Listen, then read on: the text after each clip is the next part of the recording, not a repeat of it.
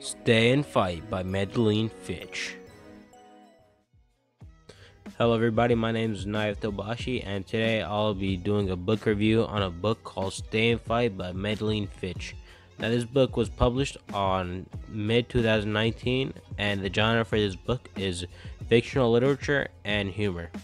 The setting of this book is 2015 in Appalachian, Ohio. Now this book has four main characters, which are Helen, Lily, Karen, and Rudy.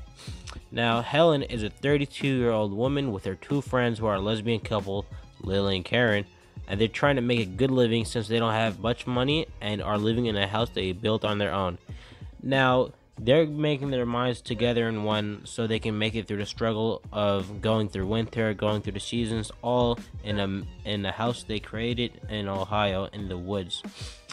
Now, Karen hates getting help from other men because they will treat her as if she's weak, but she's completely not.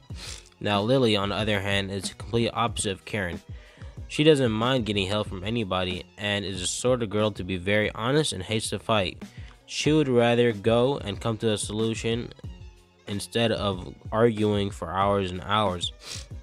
Now, currently, Lily is pregnant with a boy. But could a newborn really live in a poorly made house run by three females? What difficulties will be made when trying to make a living in the woods with no money, on a poorly made house, with a newborn baby coming on the way, and having to make food from the woods? There shall be many difficulties, and we shall get into that sooner or later. Helen is running short on money because she spent all her money coming down from Seattle to Ohio. When she goes to Ohio, she figures out there's an oil field up north of where she lives, and she decides to work for Rudy. Rudy then takes Helen on a journey to the woods to meet Lily and Karen. Lily and Karen are a lesbian couple, but they're also partners of Rudy. Now, Lily and Karen live in a woman's land trust. Lily is pregnant, and Helen finds out from Lily that her baby is due in 3 months. Lily and Karen are very helpful to Helen, even though Helen does not seem to ask for any help, although she's still very thankful towards them. Helen even says, "I hope that Lily and Karen wouldn't leave." Now, when being asked about what does Helen think about Rudy by Karen, being asked this question by Karen, Helen replied, "I trust him with my life every single day that I work with him."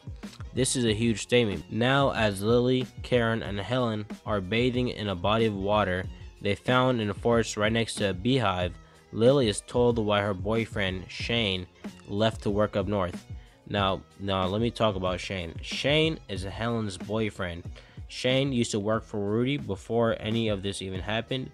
And then Shane all of a sudden decided to leave Rudy. Now, Shane left Rudy because they got in a crazy fight, and then Shane left Rudy unconscious in the woods. Rudy was then discovered. This was a very lonely time for Helen, although she made it through this time and decided to move in with Lily and Karen. Chapter 2. Lily, Karen, and Helen are all living together so they can save money and buy accessories for the house to get through the winter. They haven't spent nor talked about money for a while, so they ate what they had, and until one night Helen offered some dead squirrels to Karen and Lily. Now this made Karen very angry because apparently Helen did not notice how hard they are trying to save money to make the house last through the winter. Karen even said, quote unquote, "This house, it's a ringing example of poor craftsmanship." Now, Karen also blamed the craftsmanship on Helen, since she was the lead carpenter. Now, Helen and Karen were both arguing while Lily is trying to hold her baby and is trying to come to a solution. Every time she would calm them both down, they would both shut her down and told her to stay out of it.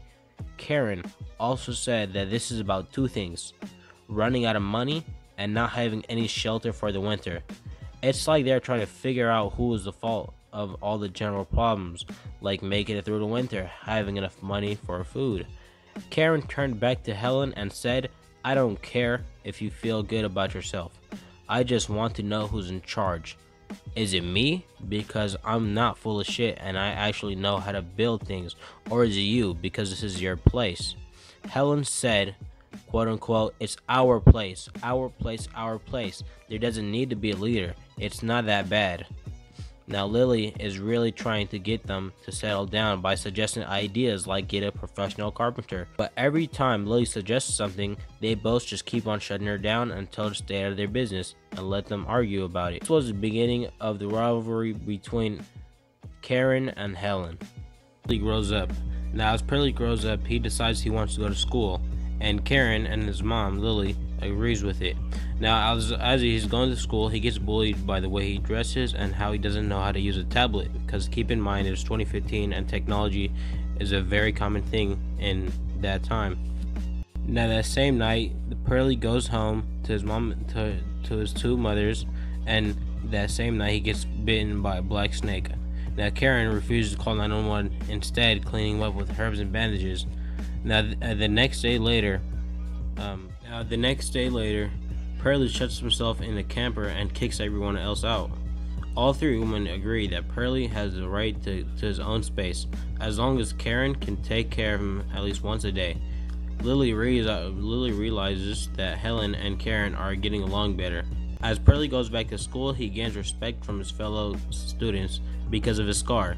Since Pearly is showing off his snake bite, Pearly's teacher decides to step in and take action. She notices how poorly his snake bites been treated, so she calls 911 and the government decides to take the child away from them.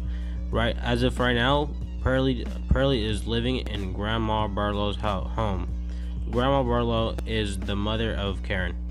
Now, if Lily and Karen wants to get Pearly back living with them, they would have to buy a whole new house and a lot of new accessories.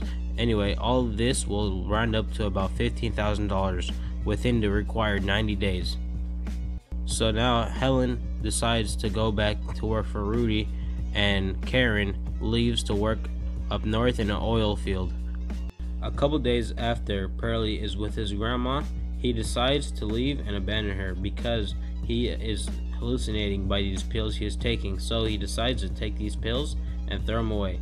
Right after this, he decides to run away. As Pearly's running away, he's running away with cuts and bruises. He's falling through everything. He's running in a dark forest all by himself. So all of a sudden, Karen goes out on the perfect timing. Karen goes out to take a smoke break because she is very stressed because she only has a couple of months left to gain the $15,000. Now, as she is going out, she looks to her side and she notices something of a presence. Now, when she looks after it, she notices it is Pearly. And then Pearly goes home, and that is the end of the story. Hope you guys enjoyed. Stay tuned for the next book report coming out next year. Thank you. Bye bye.